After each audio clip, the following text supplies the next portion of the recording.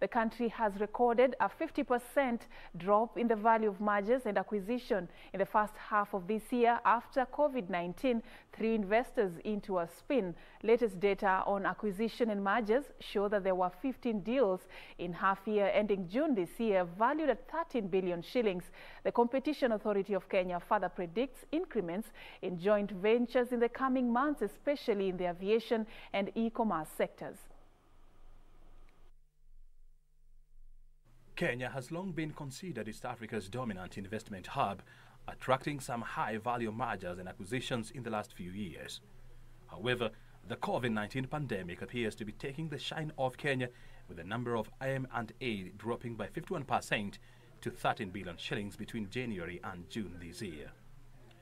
12 of the 15 deals in the first half of 2020 were cross-border transactions. Bujagali Energy Limited's 4 billion shilling sale to Jubilee Holdings was the highest outbound cross-border transaction of the period, while Commercial International Bank's Egypt acquisition of Mayfair Bank for 3.5 billion shillings was the top inbound cross-border deal. According to the Competition Authority of Kenya, for inbound cross-border deals, the focus was on media and entertainment, with 3 deals, as well as the financials, retail and material sectors recording 2 deals each. There was one bound transaction which had the highest deal of all cross-border deals.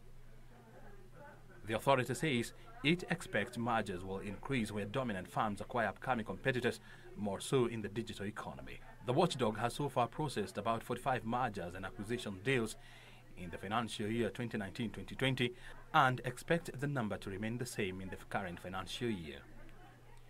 In the sub-Saharan African region, mergers volume decreased 24% to 254 deals, compared to 338 deals for the same period last year.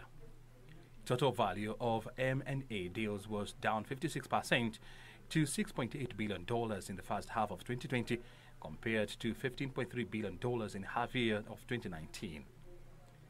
Majority of deals in the first half of this year were cross-border, with 160 transactions totaling to $4.8 billion.